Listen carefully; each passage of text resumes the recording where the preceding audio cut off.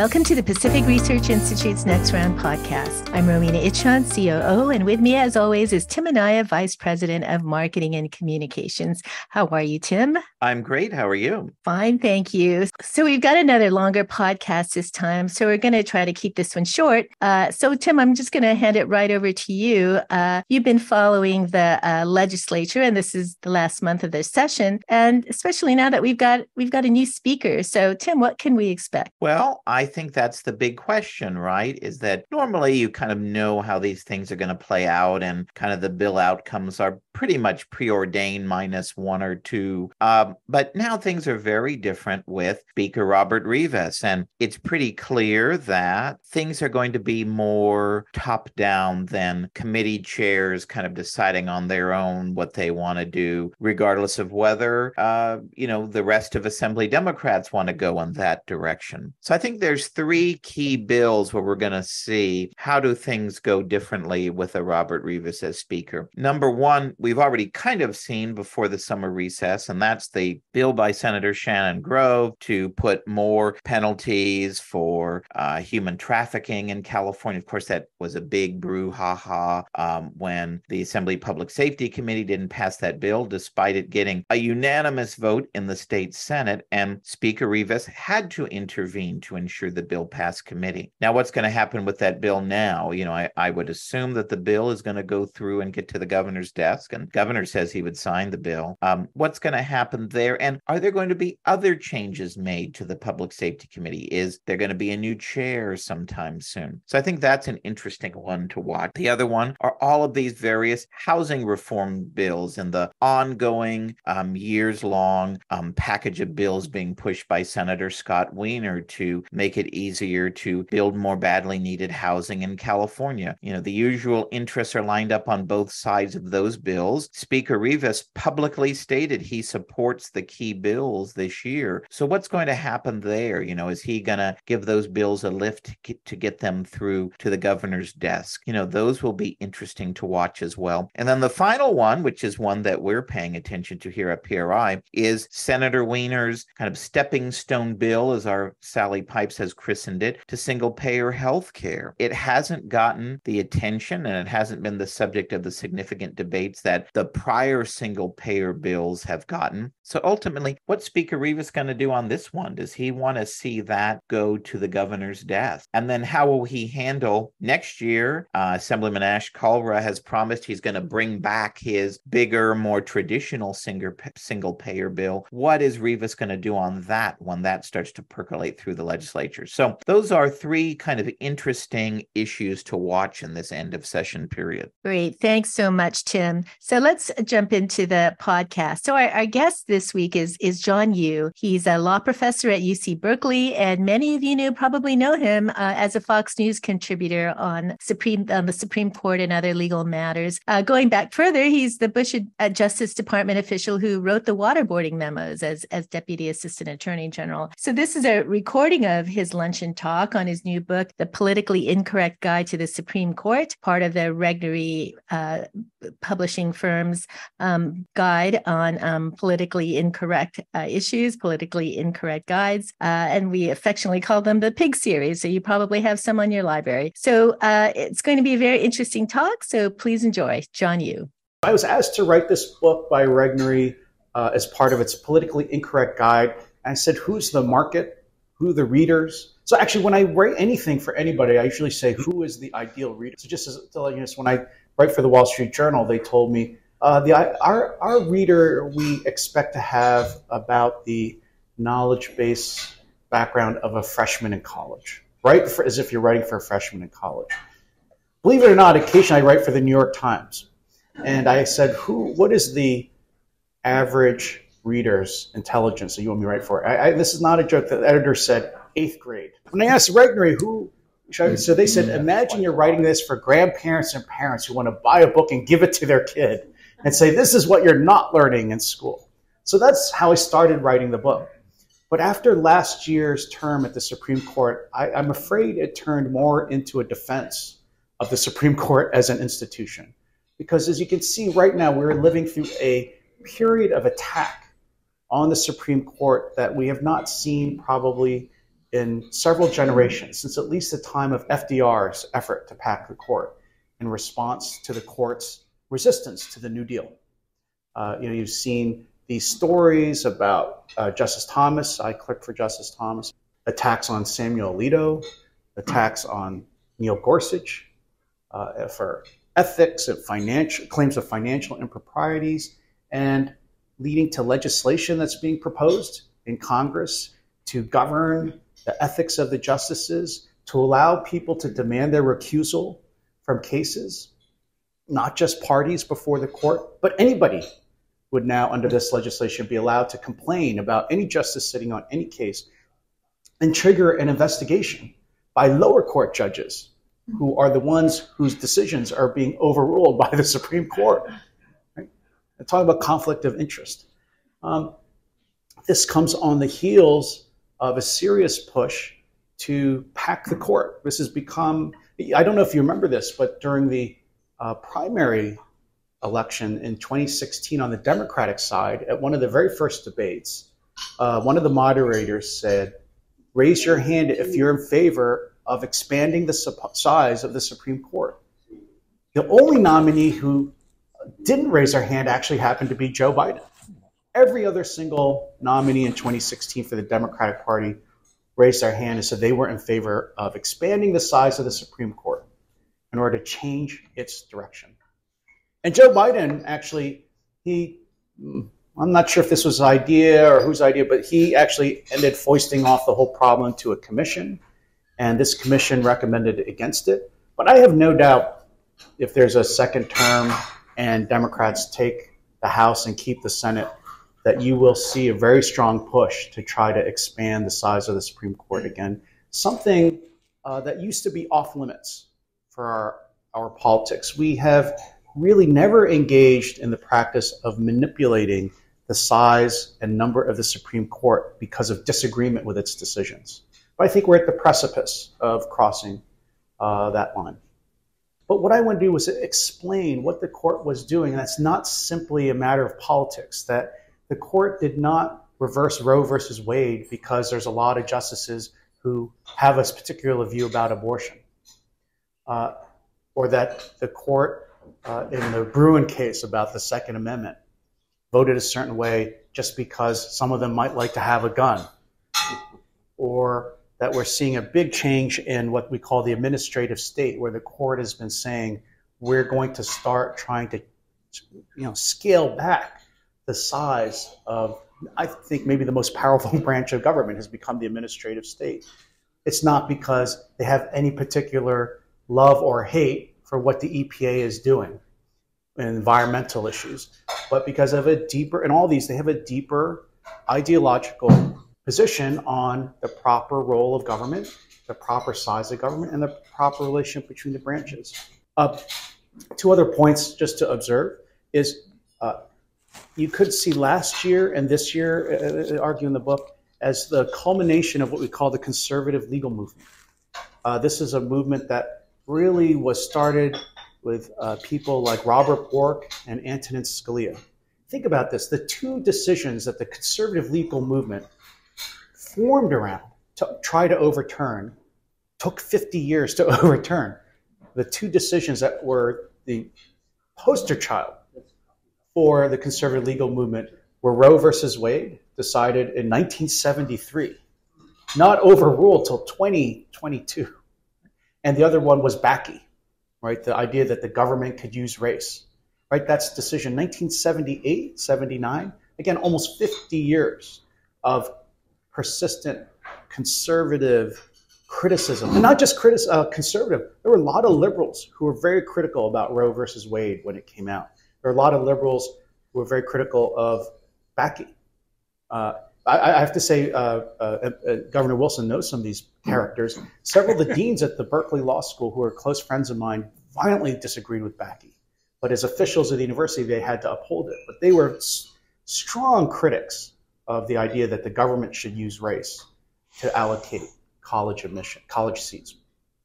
But think about it. It was a 50-year campaign by conservatives to try to overrule Roe, to try to overrule Bakke. Look how long it took multiple setbacks over the years.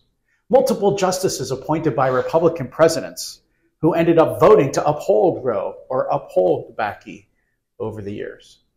So this last 2 years, maybe it's hard to get a sense of, it was the culmination of a half century of conservatives working in politics, working in law to try to change what I think were deeply flawed decisions.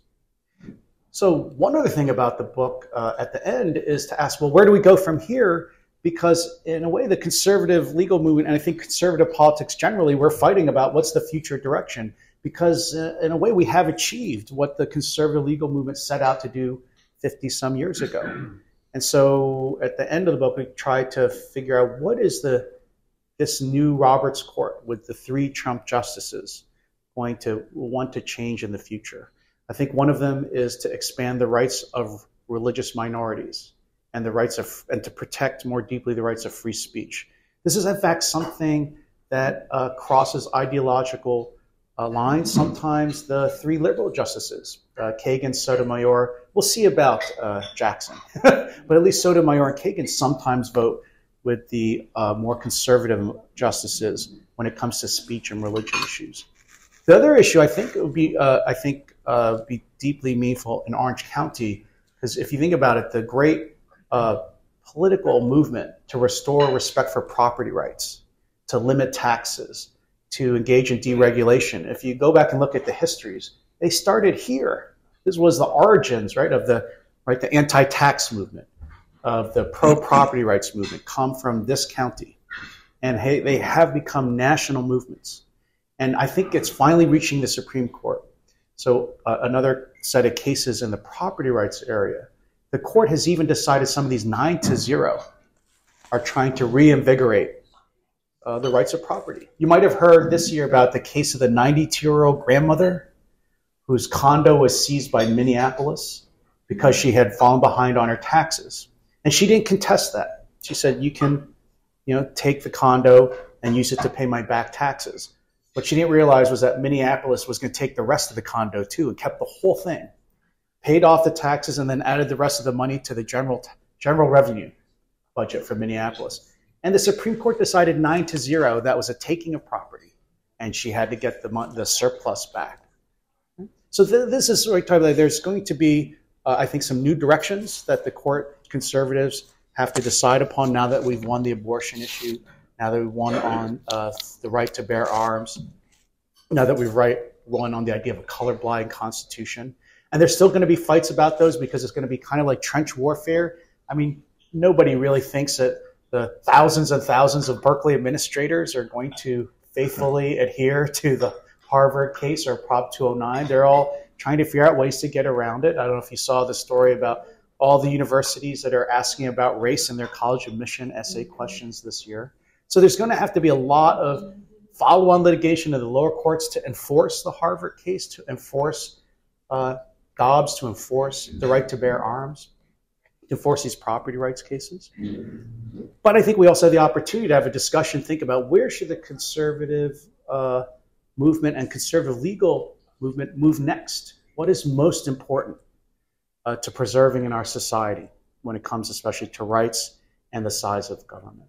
So I don't want to talk too long. I don't actually want to tell you what's in the book so that you don't buy it. So I'm just teasing you with what's in there. And then the last thing, I'd really love for Steve to come up and also to discuss all the issues that are going on in our country right now with the law, is one thing. So some people accuse me of being excessively optimistic. But one reason I'm optimistic after looking at this last Supreme Court term and this one is it really is the triumph of conservative ideas. Because when you read this, if you ever read any Supreme Court opinions about these big cases, what you'll see is that the conservative justices are really committed to the idea of originalism, which I think most Americans think is just common sense, which is the Constitution's words mean what it meant when the people wrote that language and ratified it. It doesn't change over time based on our whims. Like property doesn't mean what we think property means today. Property means what the drafters of the Bill of Rights and the Reconstruction Amendments thought property meant when they wrote the word. And so you see a common conservative approach to the law amongst the 6 conservative justices. They don't all agree, but at least they have a common starting point, and the arguments are really focusing around what is the original meaning of the Constitution. When you read the liberal opinions, I feel so bad for them. Not really. I don't really feel bad for them. They deserve it. No, but I feel they don't have a common ideology. They have lost their confidence, intellectual confidence. Most of their opinions in these major cases are what we call results-oriented. They're just arguing about, we don't like who wins and who loses in the case. They don't really have a ideological way of figuring out how do you interpret the Constitution anymore in a principled way. And so you might have seen in the Harvard case in the dissents, the Harvard case dissents were just about how bad the country is, how racist the country is. If the country is so racist and has been for so long, the argument was, well, how can you stop a little benefit like affirmative action? There was no effort to interpret what the meaning of the 14th Amendment's text was. It was just this, we have a bunch of critical race theorists on the Supreme Court right now who are just attacking the majority for being racist. I've actually never really seen anything like this before, where it got that personal. That's why the Chief Justice's majority opinion gets a little bit personal, too. You might have seen he said, I would not take legal advice from the people who are in the dissent of a Supreme Court case. That's really personal for the Chief Justice of the United States to say in an opinion. But the reason why he was driven to that is because you have people in dissent who, I hate to say it, they're a little bit like Marxists in the sense that they don't care about the reasoning, the principle, the text of the Constitution. What they care about is what social class wins and what social class loses from any decision. Whereas I think and having clerked for Thomas, I think I can say this, he doesn't care who wins or loses, what class wins what class. He just wants to get the text right and let the distribution of consequences, right? That's not up to the court. And if the American people want to change it, that's why we have election. And I think that's what gives me optimism, is that I think conservatives are really winning the war of ideas, at least when it comes to the Constitution. And I sense actually a lot of despair at the intellectual level from the left. Now Steve's going to come up and explain why I'm totally too optimistic, and that everything is falling all around us. But thank you very much for bearing with me. I'd love to take your questions. Stay here. I guess we're going to do this Lincoln Douglas style, John, and share a mic. I'm going to let you in a little trade secret. One of the things John and I do to disorient and get inside the heads of, and therefore mess with the thinking of liberal Berkeley law students, is we disagree in class a lot. It's actually very easy to do. John just made the admission against interest when he said he's come 50% of the way to Charles's opinion, which happens to be mine also. I always say it is my job to get the other 50% of the way there. So what I'm going to do here is talk about why his book is not nearly politically incorrect enough about the Supreme Court and its doctrines. But before doing that, there are two things you said. You mentioned the EPA, John. You know what that means. There's one prohibition in class. He won't let me mention the Clean Air Act. Yeah, because it puts everyone to sleep. Okay. Like I won't mention. No, I won't do. I won't do that here. I want to draw out a little bit more something quite important that you said about the Dobbs case and about the Harvard case. And let's go a little bit further explaining the deeper background of the constitutional principle involved. The Dobbs case and Roe, that was always about the promiscuous expansion of the Due Process Clause, going back decades, used for all kinds of purposes. When a liberal judge wanted to find an outcome, well, Due Process Clause, it covers everything. It was sort of a do whatever you want kind of clause. And Dobbs kind of called the end to that, I think. And then likewise, the Harvard case, my summary would be, it got the 14th Amendment right for the first time practically since the 14th Amendment was written. I mean, there have been cases along the way that were maybe half right and so forth, but really since that amendment was passed in 1868, we really had 150 plus years of mostly wrong-headed jurisprudence on that. So my point is, I think those cases represent not just landmarks in their own terms on the issues involved, but major turning points in our jurisprudence. Is that too sweeping and broad? Yeah, no, I completely agree with Steve for once. Wow. Mark that one down. But also observe that with Dobbs, the question at Dobbs is not whether abortion is a good policy or not, or when the right should trigger or not, or whether there should be any right.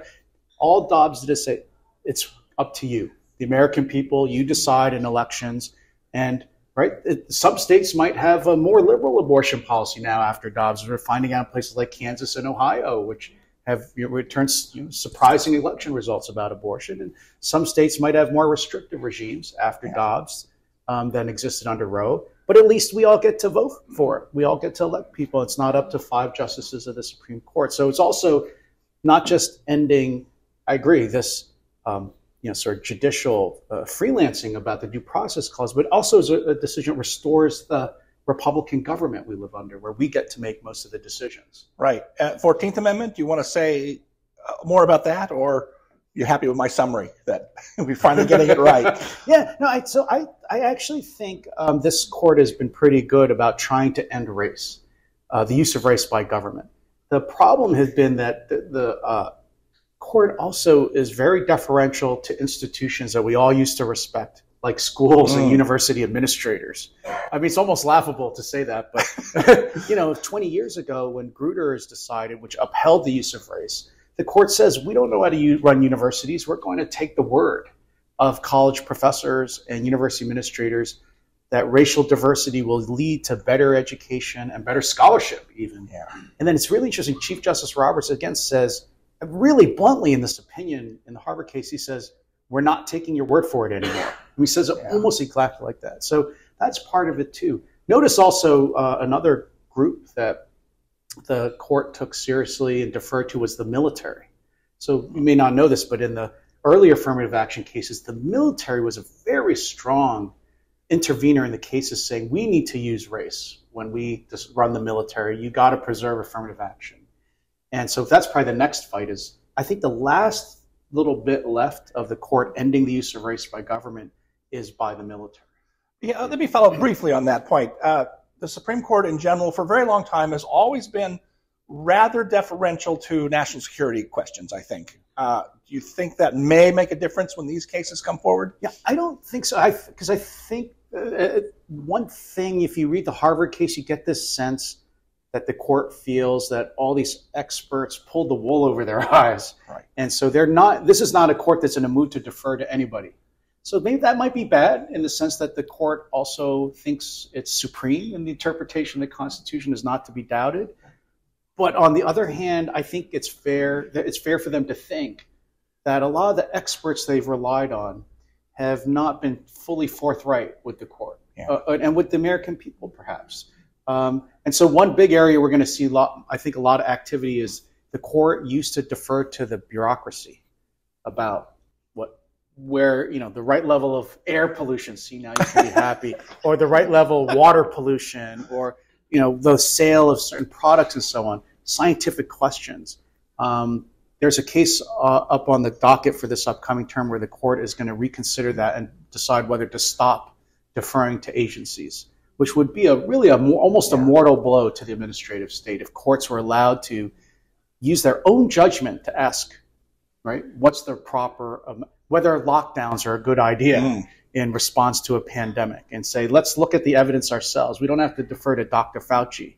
We can make our own decision in the court about whether to, for example, you may remember this, allow churches in California to be open during a pandemic. Yeah, I mean, if casinos are going to be open, okay. Yeah. All right, let me press you on why your book is... For an Asian, having the casinos open, far more important. Let me press you on why your book is not nearly politically incorrect enough. So you say on page 1, quite rightly, Hamilton was wrong when he said the judiciary would be the least dangerous branch. But then on page 15, I'm not going to fly spec the whole thing that way, but on page 15 you mentioned that Marbury, the famous case in 1803, which established or solidified the principle of judicial review that the courts could strike down legislation by Congress, say that was the most important decision the court ever made. My two-part question, why do we have a Supreme Court at all? Couldn't we have just we didn't have a national judiciary under the Articles of Confederation, and that wasn't one of the main complaints for the ineffectiveness of the Articles. Why couldn't we have followed something like the British practice, where interstate complaints and certain other national questions would be decided by a pool of 9 senators drawn from the Senate. And that would make it somewhat more politically accountable, the way the British judiciary is more politically accountable under the old doctrine of parliamentary supremacy. That was a mouthful. Yeah. And we've got to follow up on Marbury, so let you start with that one.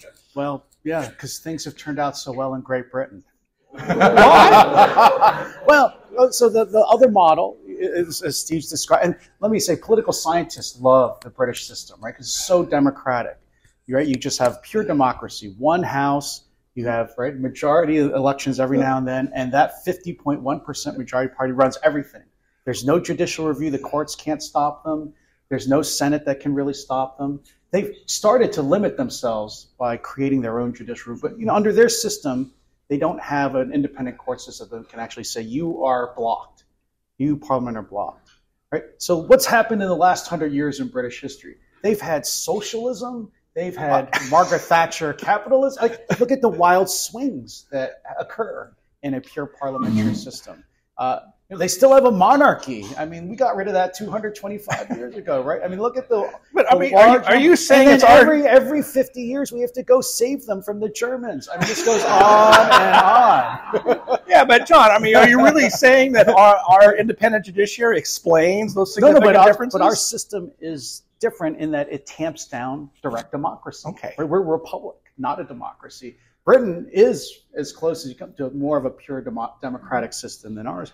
So judicial review, the Supreme Court's part of the Republican government that divides power. So when we talked to our European friends, Steve and I went to Italy this last year to talk to friends of ours there.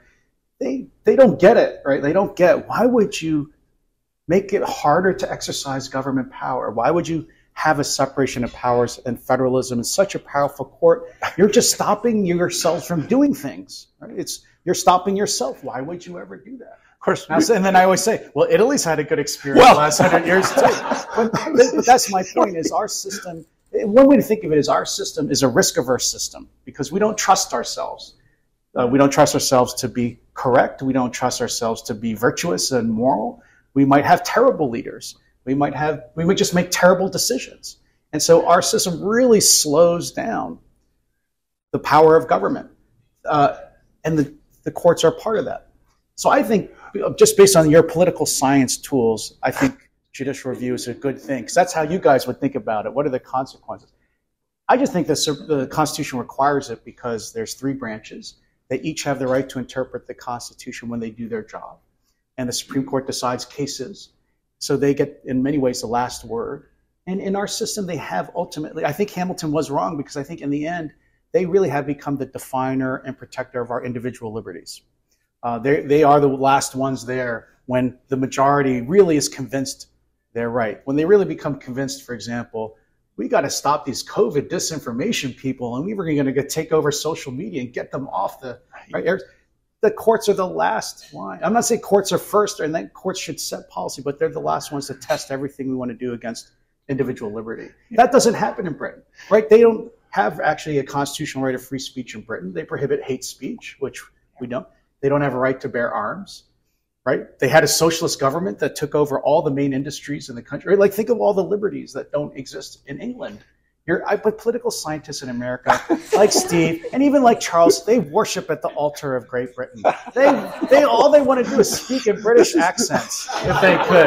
And I always watch a Masterpiece Theater on Sunday nights, these guys. I have refuted this cruel calumny so many times. Like, I will say there was a reciprocal confusion on our side with our Italian friends, because our thought was, it would be good if your government could figure out how to do anything at all, but that's a separate problem. Although it's strangely, this is the first time in our lives, I think, where Italy has a more conservative government than the United States. Yes. Yeah. How strange is that? And it may last longer, too. We'll see. Yeah, but look, John, look, when the courts are protecting individual rights correctly, they have not always done that evenly, but that's a long story. Then they're obviously operating correctly. On the other hand, the Supreme Court over the decades, and I would argue even starting as far back as Marshall, are responsible for eroding federalism, for permitting and encouraging the aggrandizement of executive power to administrative state. And you know all the landmarks. I don't need to recite them for you. And that goes back a very long time. And so, that leads to question number 2, which is Marbury. So as we know, Marbury was the first time the court struck down an act of Congress. Of course, it was an act of, the Judiciary Act of 1789, just to geek out for a minute. Section 13, expanding the court's jurisdiction. The court said you can't tell the judiciary jurisdiction that's limited in the Constitution. So it was a bill affecting another branch. Okay, nothing happens for another 50 years till we get the second time the Supreme Court strikes down an act of Congress. Are we happy about that one? Dred Scott he's referring to. That was the second time. Dred Scott was only the second time the court struck down an act of Congress. Are we? Okay, you see where this is going. So actually, I think Steve is correct when he says, the courts have blessed some terrible things. Right? They bless slavery in Dred Scott. They bless segregation in Plessy versus Ferguson. They did bless the great expansion of the administrative state under FDR. Initially, they tried to stop him, but they got overwhelmed. I don't think of these as cases where the court was engaged in helping the other branches of government to sort of undermine the basic separation of powers and federalism principles that protect our system. I think they just failed. They didn't have courage at the end. So they were the last people who were trying to stop all of these things from happening. And if they had had more judicial courage, in a way, they could have at least tried to stop, right, the coming of the Civil War instead of contributing to it. They could have tried to stop Jim Crow segregation in the South. Instead, what failed was that they just kind of went along with the majority, or what they thought was the majority. That was their mistake. And I think that got worse in the 60s, 70s, and 80s, where they thought, take gay marriage. Again, like Dobbs, the gay marriage cases are not about whether you think gay marriage is a good idea or not, but it was just about letting the democracy decide whether to have gay marriage. Sometimes I think the court thinks it's like slightly leading the majority in the sort of enlightened direction it should be led in a way, which I think that's when they get into a lot of trouble. And it's very interesting. Justice Ginsburg gave a speech before she was on the Supreme Court, where she actually thought, if Roe had never been decided and politics had just been left to go on, might have had a more liberal abortion regime in the country than the one we eventually had under Roe. And she said it would have been politically legitimate. People would have accepted it because they voted for it. And she said the court kind of trying to be just in front of public opinion actually might cause us to have more division and controversy. So that's when I think the court gets in trouble. I would like them to have more judicial fortitude, saying to the majority, slow down and stop, right? Consider the individual liberty and the effects of what you're doing, like they should have done in Plessy versus Ferguson. But when they start to try to lead majorities, I think that's when they really have the problems you're talking about. So in other words, we should have an amendment that says, under no circumstances shall there be a Justice George Wilhelm Frederick Hegel. Okay. I mean, that went over your own head. A lot of talk of reform. You mentioned that Democrats want to pack the court again. They tried that in 1937. But other ideas have been proposed. I'll mention three. One is term limits. Should there be term limits for justices, 18 years or something? Second, 100 years ago, Teddy Roosevelt proposed some kind of popular referendum on Supreme Court decisions. What about, shouldn't there perhaps be, say, a 2/3 or 3/4 majority vote like the veto override option? Do we want to have that? And third, my favorite is, should we impeach judges more often for things other than tax evasion? Like, blatantly disregarding their judicial oath to defend the Constitution. So my general instinct, maybe this is why I'm conservative, is not to tinker with the Constitution. So I would just leave it alone unless it's obviously broken. In fact, many times we fix things in the Constitution that I didn't think were actually broken. Like, we really should not let 18-year-olds vote. I mean, I'd be in favor of restoring it back to 21. So Vivek Ramaswamy is your candidate. I'd make it 30 if I could. Actually, maybe just 75 would be fine with me. I'm not convinced that making you younger, you're lowering the age of vote, lower and lower is a good thing. But I find this actually this is, again, Steve is falling, has been ensnared by liberal academia. Because I find this actually a historically recurring theme of progressives on the left. Because you think about it, progressives always think they have some ultimate goal they're trying to achieve. Right now, it seems to be like global warming and racial diversity. And they're so important. Anything that stops you from achieving that goal has to be swept aside or changed. And what's going to do that? Institutions, right? The institutions of American government and the Constitution are designed to slow down our decision making, to make sure we don't make mistakes. It's a risk-averse constitution. And so progressives, they can't stand anything, particularly the courts, that cause them to slow down or even stop. So usually it's progressives. And Teddy Roosevelt was a terrible progressive in his second term, maybe even his first, not second term, his second effort at the presidency. But Woodrow Wilson loved these ideas too, because it's always, I think, progressives who want to push aside the institutions I think have served us extremely well, like judicial review, like making it hard to impeach judges, like not allowing Congress to overturn the Supreme Court's interpretation of the Constitution. So I would say just leave all these. Now, the one thing about term limits is interesting, but I would say I think the obvious need for term limits is greater in the other branches of government right now. So if maybe we have a constitutional amendment that would set a term limit and maximum age for all three branches simultaneously, that I think would really help the country.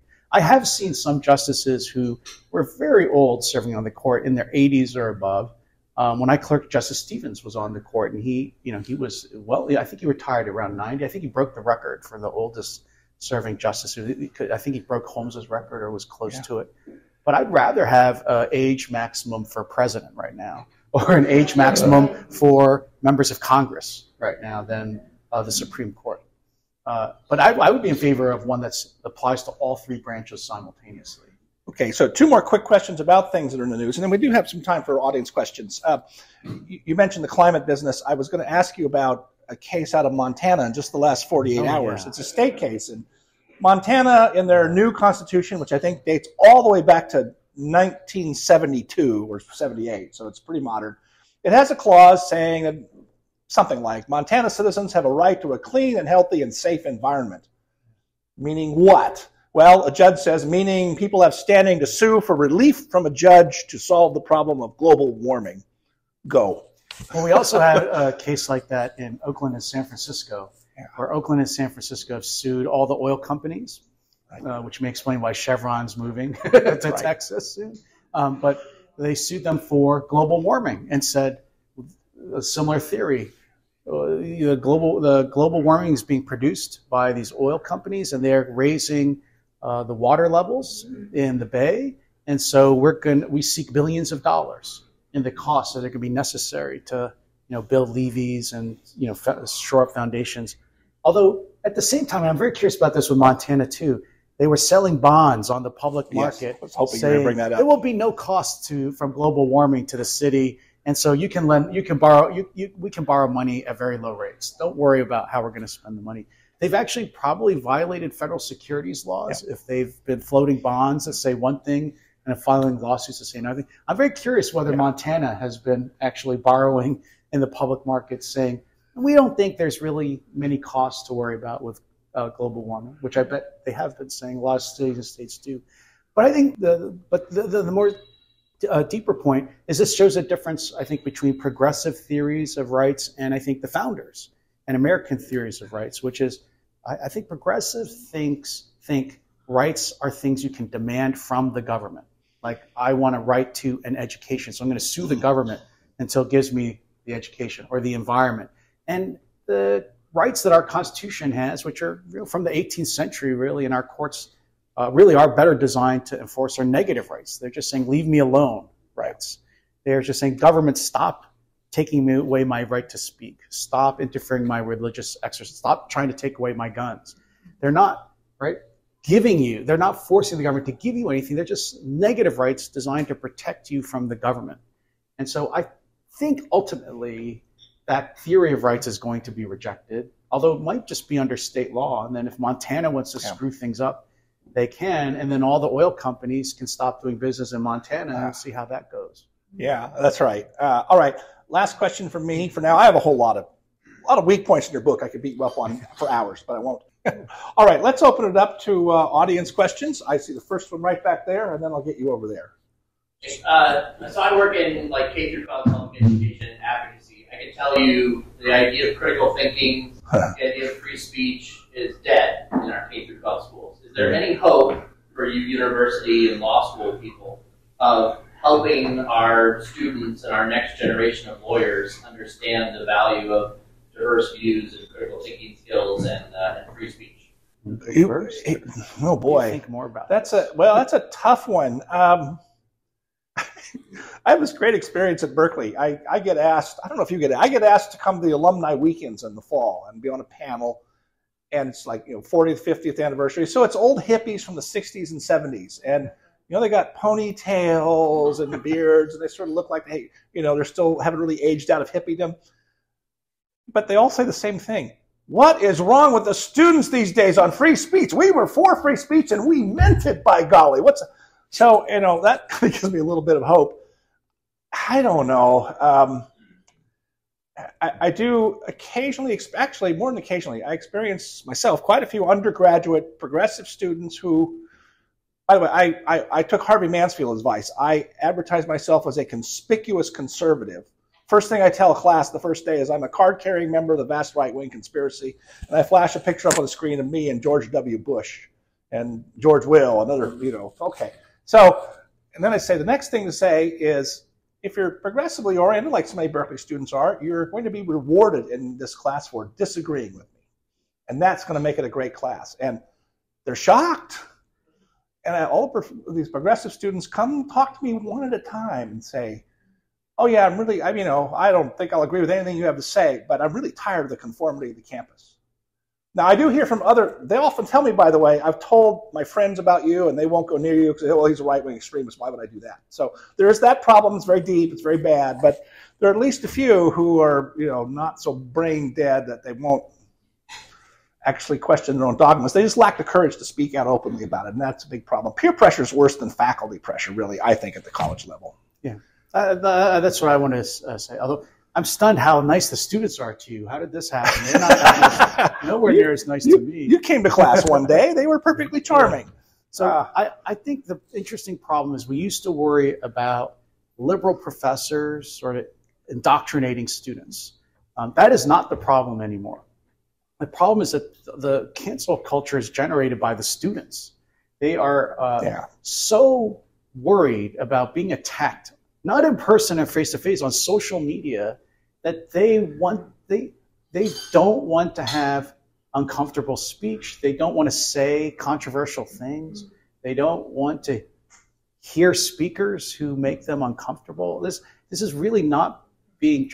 In fact, the worst people, the people who are in so many ways the worst position of all this are, I think, liberal faculty members, because they are definitely afraid of being called a racist by a student. I've been called racist so many times by students, I'm kind of inoculated by it. But they are so you have almost the students and their sensitivities are what are generating this climate of suppression of free speech and debate. It's not official policy, university policies that are causing it, I don't think. So it's your fault because your kids are coming to us this way. Although I will add, I'd be curious what Heather thinks about this.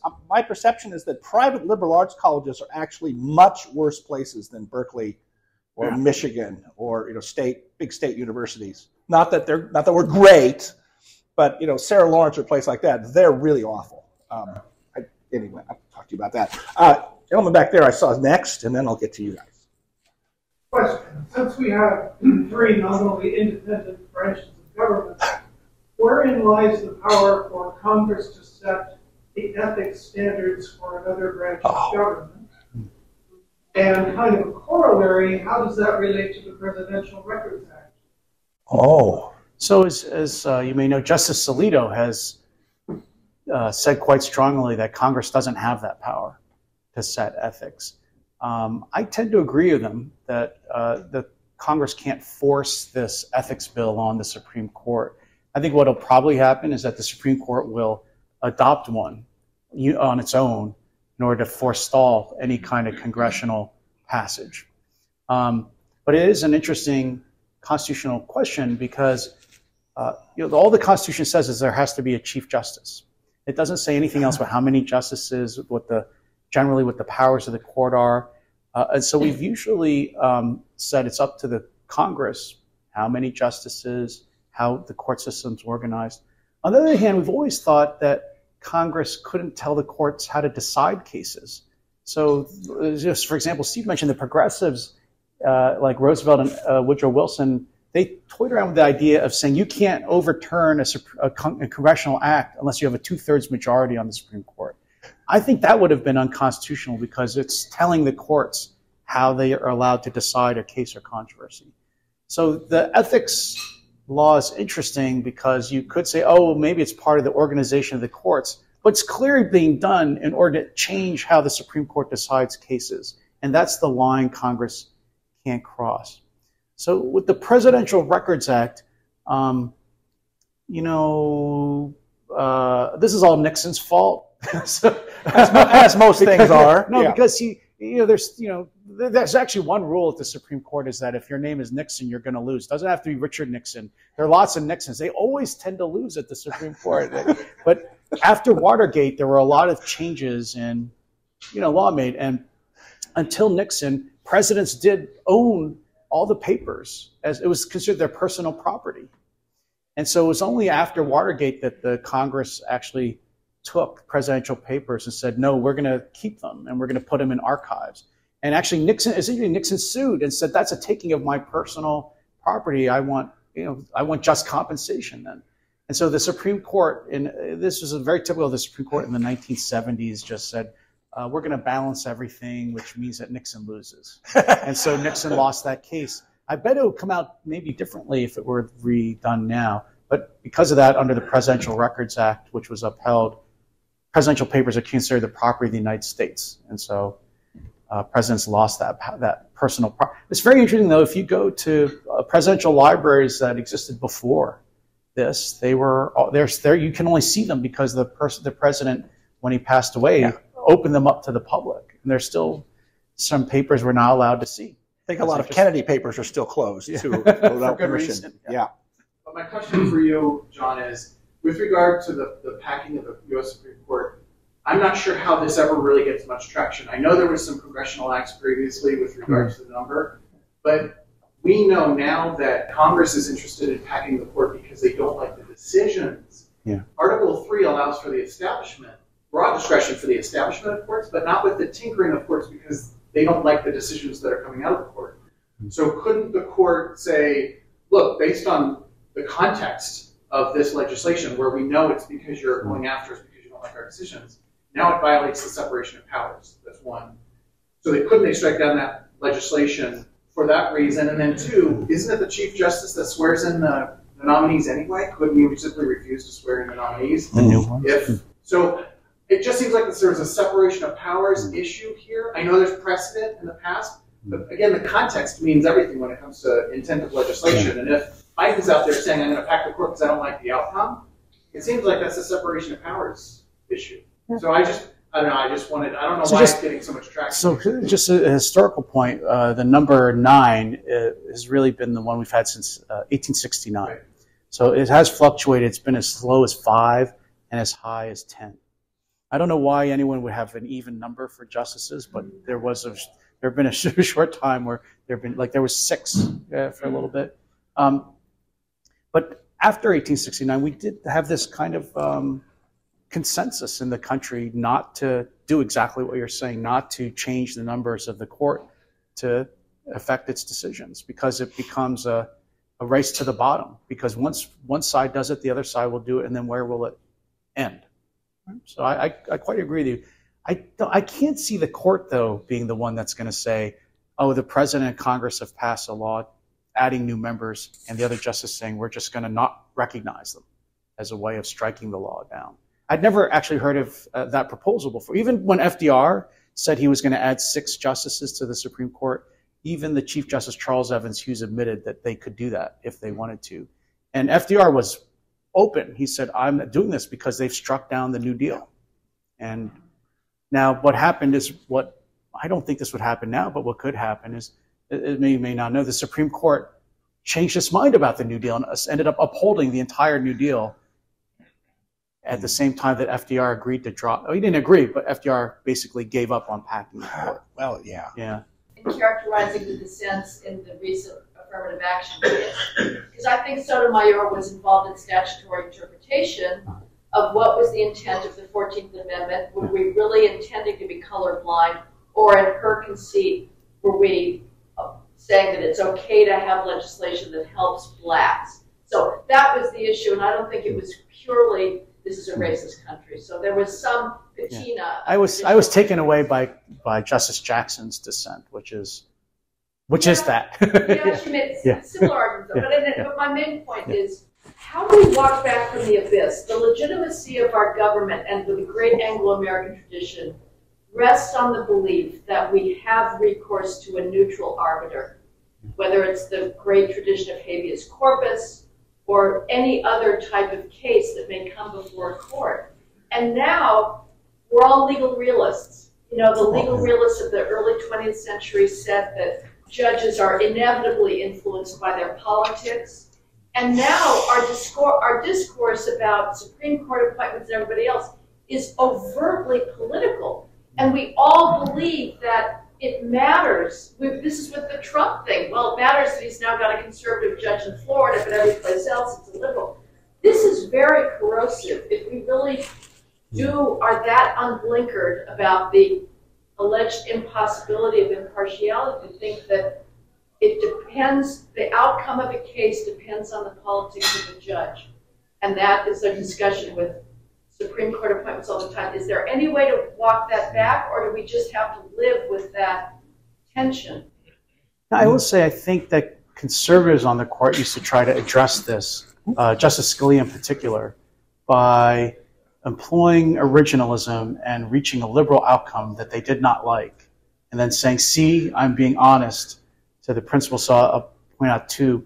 One is Justice Scalia was very much in favor of limiting new technologies with the Fourth Amendment. So Justice Scalia, who was very open that he think the police should get more freedom and that we've limited them too far with the Bill of Rights and so on.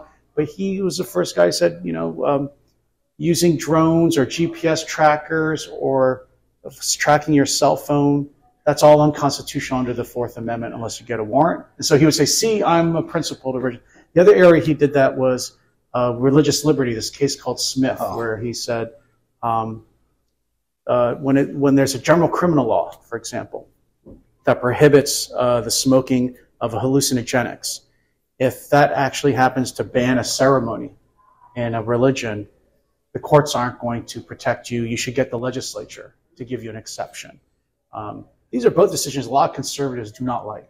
But I used to think that was part of what the courts conservatives were doing. We're trying to show it's not about the political bottom line for us. We're more interested in following principle. And the disappointing thing is I don't think that worked in the sense that I can't think of cases by the liberal justices where they say, I'm following my own liberal ideology or method, and I reach conservative results. See, I can show that there's a difference between law and politics. You could almost see like the conservatives on the court made an overture to try to show that they were willing to recognize this distinction. And I don't think the liberal justices or the liberal intellectual project or scholarship grab that hand offered in compromise. So the question then is, if one side, and liberals, I think, critical theory, this is what they believe, right? Politics is really everything, and there is no such thing as independent law.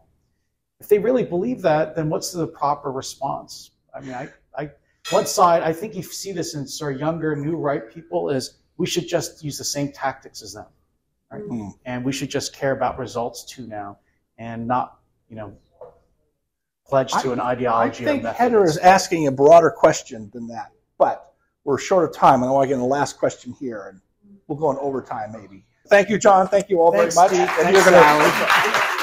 If you like this episode, please tell your friends and subscribe to PRI's podcast at iTunes, Google Play, Stitcher, TuneIn, iHeartRadio, and Spotify. And when you're on these platforms, don't forget to give us a big 5 stars. If you don't subscribe to any of these, you can still listen on PRI's YouTube page, youtube.com/Pacific Research 1. That's the number 1. Thanks for listening. I'm Rowena Ichon. Hope you'll come back again for next round with PRI.